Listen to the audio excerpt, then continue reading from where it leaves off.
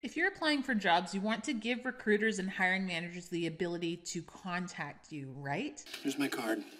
It's got my cell number, my pager number, my home number, and my other pager number. And you want to make it ridiculously easy because the second you make them work for it, they won't reach out. In this video, I'm going to break down a simple, easy, and effective way to display your contact information on your resume. First, let me show you what doesn't work. You do not want to build your contact information in the header portion of your document.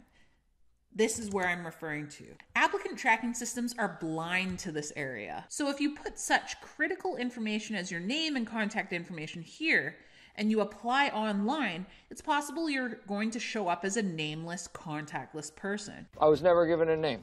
Instead, we want to include our name and contact information at the top of the document in the actual body. What we're going to includes our name, of course, a title, and this title can be something like the target job title that you're applying to, or it can be a bit of a headline like Digital Transformation Leader, your location, so city and state or province is sufficient, your phone number, your email, and make sure to hyperlink it. Make sure you also see my video on hyperlinking, which I'll include in the comments below, and your LinkedIn profile URL, and also make sure that you're hyperlinking this as well. And boom, that is it. It's that easy.